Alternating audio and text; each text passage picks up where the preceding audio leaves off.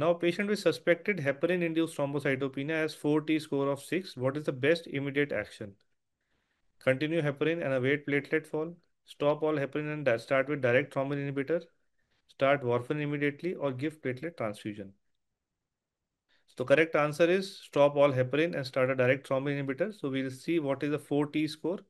So the 4Ts define heparin-induced thrombocytopenia and they have developed a scoring system around that. So first is thrombocytopenia, which tells us from the score is from 0 to 2 for each one of them. So total score is from 0 to 8. So in thrombocytopenia, if there is less than 30% fall, we give a 0 point.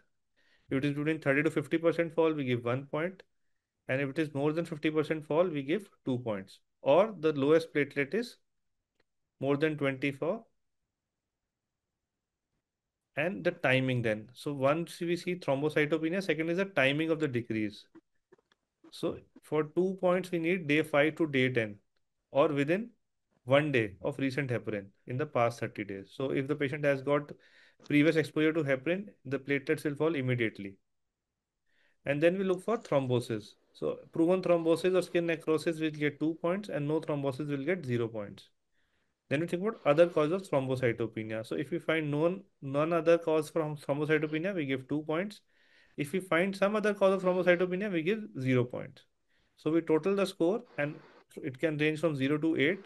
So 0 to 3 is low probability of hit, which is less than 1%. 4 to 5 is intermediate probability, which is hit around 10%. And 6 to 8 score is high probability, risk is around 50%.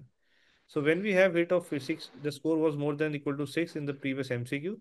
So we have to stop heparin and start with NA, other anticoagulant. In this case, it was direct thrombin inhibitors, or gatroban. So that is the whole logic.